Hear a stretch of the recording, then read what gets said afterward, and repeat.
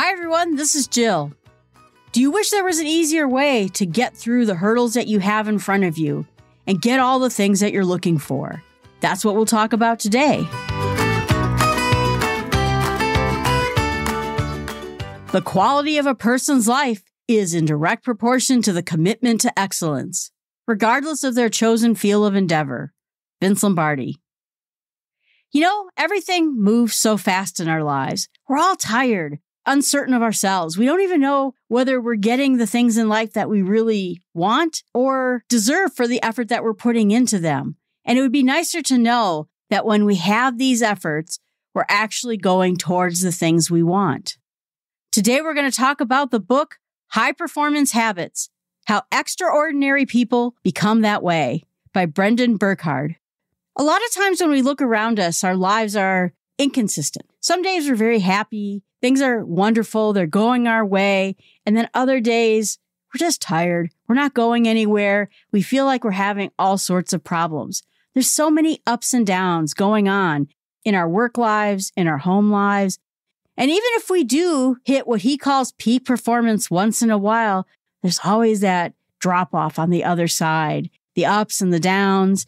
And we wonder if there's anything that we can do to keep growing and reach those goals and those dreams that we have with some skills so that we can gain in our personal lives and our careers. He thinks that years ago, maybe 50 years ago, it was easier for people to navigate the world. There was less distraction. Everything was more straightforward. He says, quote, "Work hard, play by the rules, keep your head down, don't ask too many questions, follow the leader," is how you got ahead back then. But those rules have changed. Our world is fast-paced, and it's not even those types of things that allow you to be consistently ahead or in your peak performance anymore. He even says that the problem is that no one really knows the answer. Even our leaders don't know the answer. Our bosses don't know the answer. We try to lead, we try to do our best and find our groove, but unfortunately, things keep changing. And it's harder to nail those things down even if we do find them. And even if you get an accomplishment or something that you're looking for, you wonder, am I really doing the right thing? Is there something more I should be doing? Or is this the best place I'm going to get? We all have those questions about how our lives are going. So he said that right now, what's not working is the old standards of work hard, be passionate, focus on your strengths, practice a lot, stick to it, and be grateful. And he says that these things are useful pieces of advice. They're solid and timeless, he says, but it's not enough to get us where we want to go. But even some people have all these things going for them, and they're still not getting what they want to out of life. And so then the question comes in, why do some people or some teams really get ahead and get ahead quickly, while other ones just struggle or sustain the successes they had in the past? Or even the people who get what they want in life, how come some are happy and some are just not happy with what they have? But what can get us motivated to reach the higher levels of success so that we can put in place all the things that will help improve us better and keep us at that high level? And so he said it matters what practices we have in our lives and if we're doing them in the right order. If there's anything special about a team, it's probably because they figured out which activities and which habits are really the most important and putting them up front.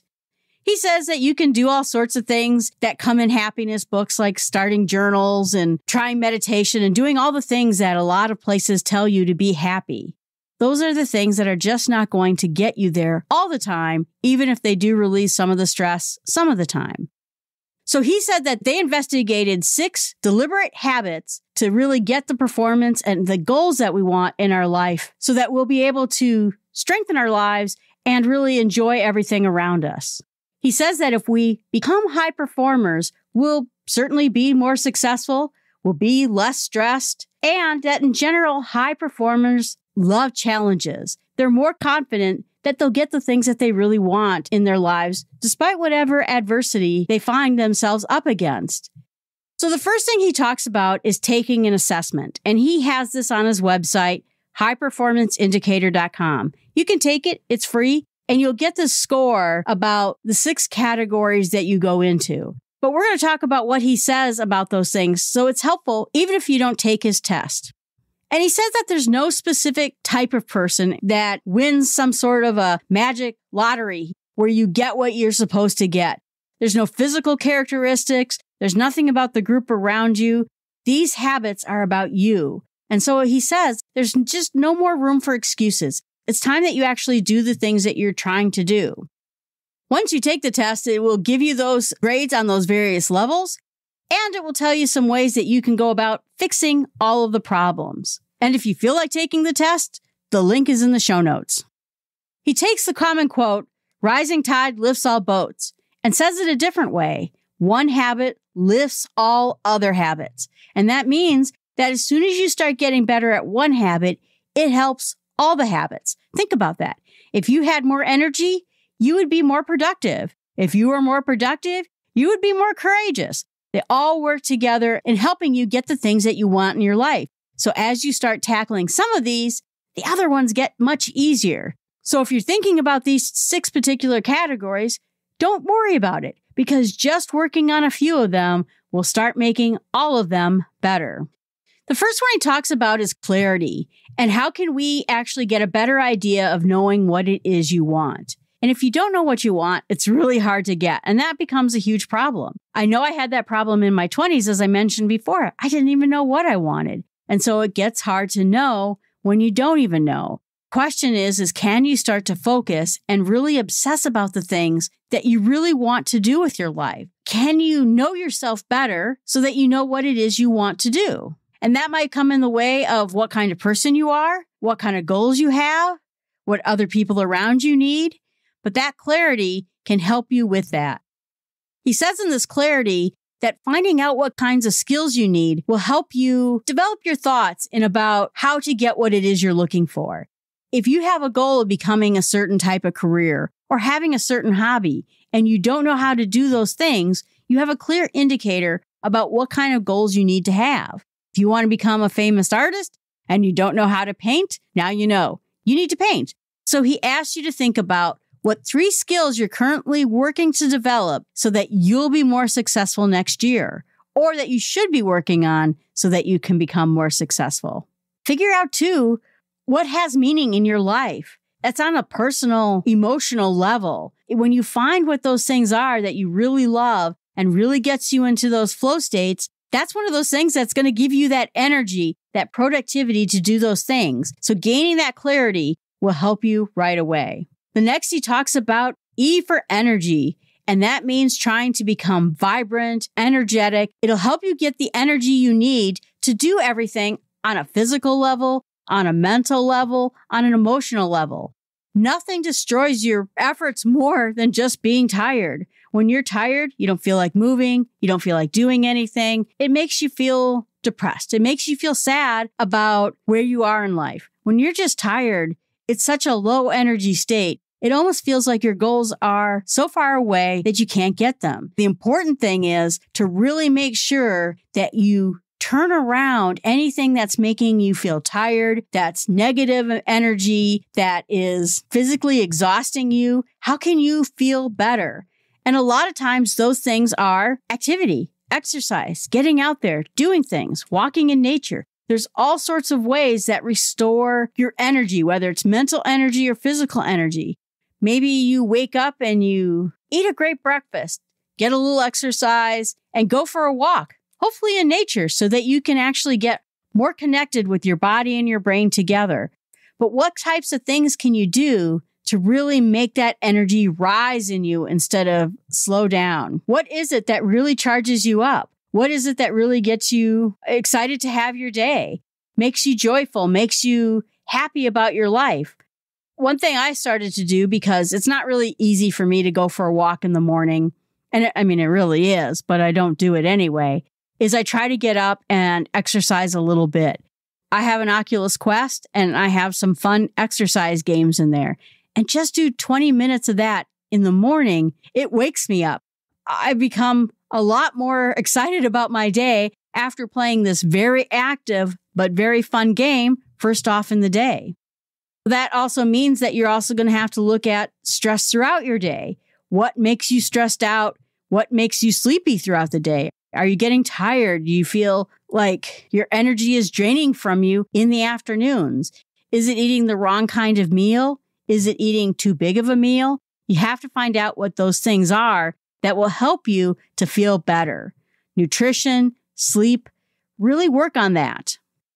Necessity is one of those things that it's easy to forget because we think it's about other people. My work needs me to do this job. My customers need me to do this job. But you need to raise that internal need for you to get these things done. If you don't care about the project, you won't get it done. Or if you get it done, it won't be right. So that's inside you. Having high expectations of yourself is good for you. A lot of times, people just don't expect anything from themselves. They don't challenge themselves. The world is hard and everything's against me.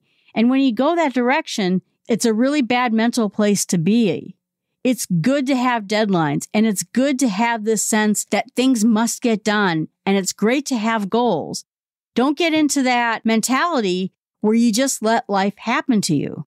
And he says that when we feel like we're underperforming, that we really must watch ourselves frequently. You know, whenever you're starting something new, and I think that's what makes it so hard to start things that are new, is that you're constantly checking yourself. You're constantly looking at how you're doing. Am I doing this right? Am I doing it wrong?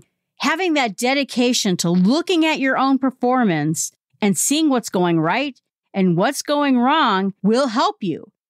He says to increase our productivity, we have to really focus on what he calls the prolific quality output in the area that we're wanting to be known in and really drive our impact. So you have to really, first of all, minimize the distractions around you so that you can focus more on that prolific quality output, meaning the thing that you really want.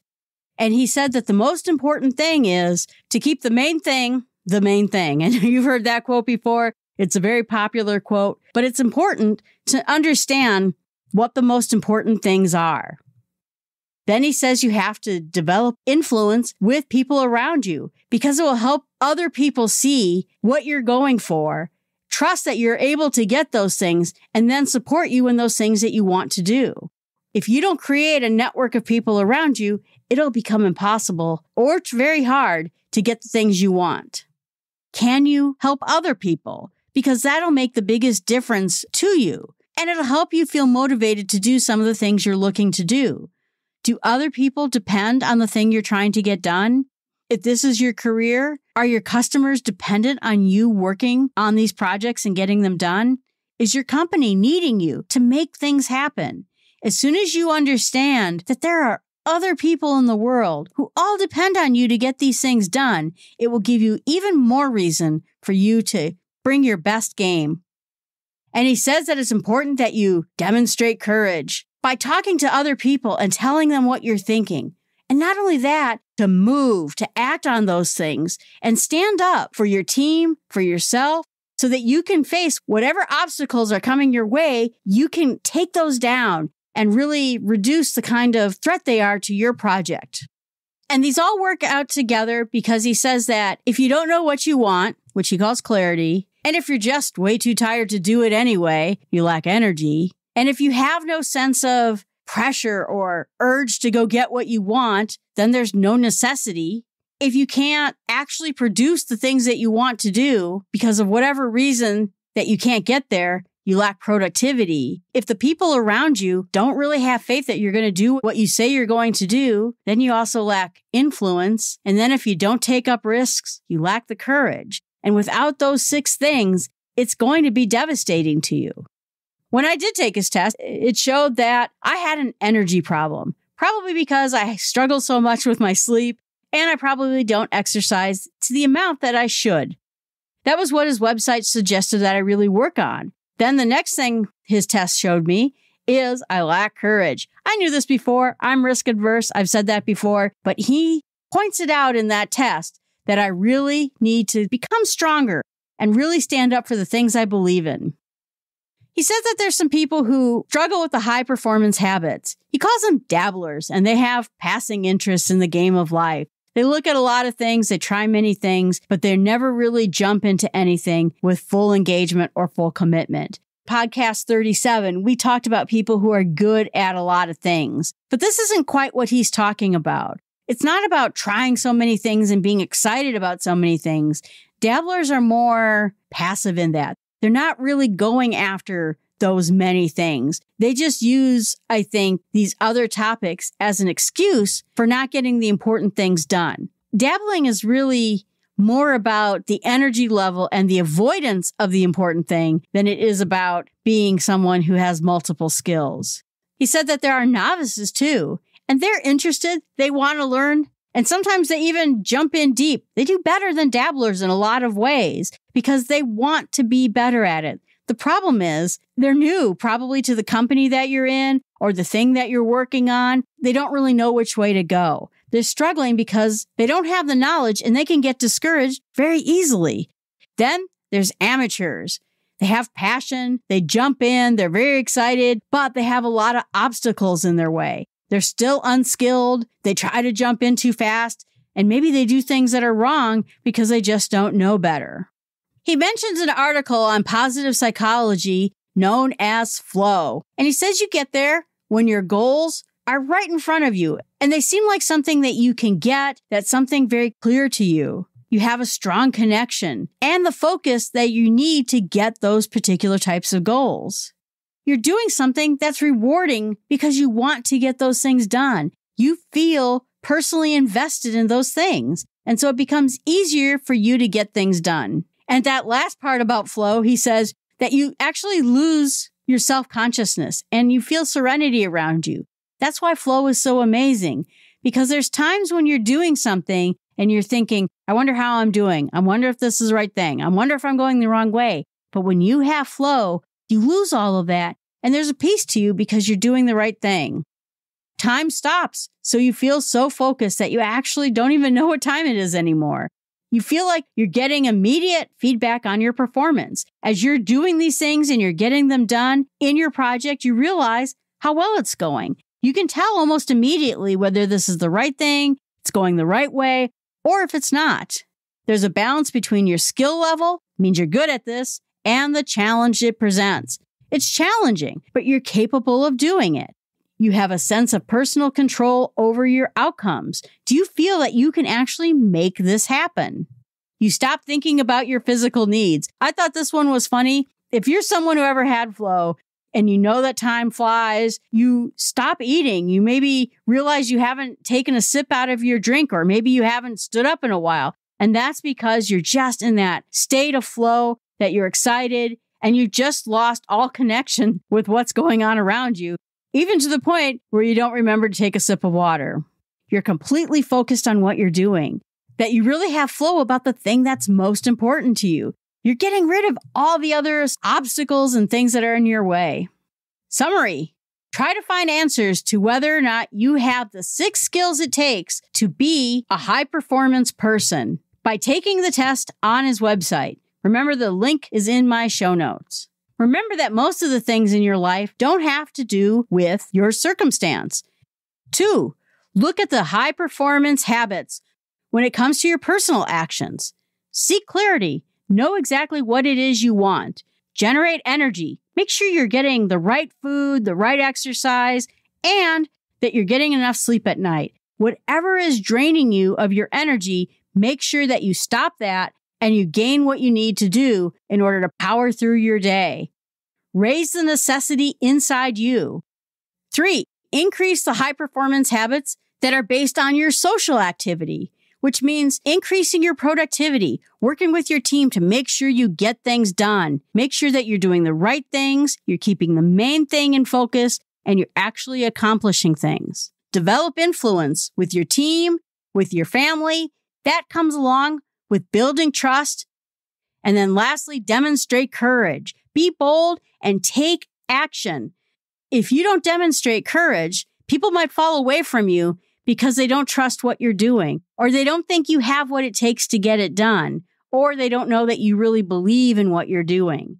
By being bold, they will know that you're serious. 4, figure out the skills you need in order to get things done. Know what it will take in order to actually increase your productivity, Know what skills you need in order to get those things done and accomplish your goals. 5, try to avoid the characteristics that he finds that are detrimental to being a high-performance person. Don't be a dabbler and just have passing interest and just try this and then try that without really fulfilling the plan that you've decided to fulfill. Don't be a novice where you have interests in the projects, but you really don't know what it is that needs to get done, and so you don't get there. Don't be an amateur where you know some things, but you don't know enough to actually accomplish your goals. 6, understand that as soon as you start getting some of your high-performance skills, the others will fall into place. As you gain clarity, you will gain energy. As you gain energy, you'll gain productivity. So don't feel overwhelmed if you're just starting at the beginning. Challenge. Try to think of 3 skills that you need to develop in order to be successful this year. What 3 things can you learn that ensure that you have high performance? Write those down and start figuring out ways where you could get those skills. Would it be a class? Is there a book with that? Or is there a mentor or someone who could teach you how to gain those skills? Today, our fun entertainment quote comes from the movie Hoosiers with Gene Hackman. There's a tradition in tournament play to not talk about the next step until you've climbed the one in front of you. I'm sure going to the state finals is beyond your wildest dreams, so let's just keep it right there. Forget about the crowds, the size of the school, their fancy uniforms. And remember what got you here. Focus on the fundamentals that we've gone over time and time again. And most important, don't get caught up thinking about winning or losing this game. If you put your effort and concentration into playing to your potential to be the best that you can be, I don't care what the scoreboard says at the end of the game, in my book, we're going to be winners. Gene Hackman's so great, and he always has such great advice. I think Gene Hackman is one of those guys that could tell you anything and you would believe it's true. What? I should eat more fish? Okay, Gene Hackman, I'll eat more fish. But I'm really glad that Gene Hackman doesn't live anywhere near me because I really don't want to eat more fish. But in general, always listen to what Gene Hackman says in every movie. All right, everyone, thanks so much. Please stop at my website, smallstepspod.com, subscribe to the podcast, and if you have any feedback, let me know what it is. If you could write a review, I'd appreciate it too. Have a great week.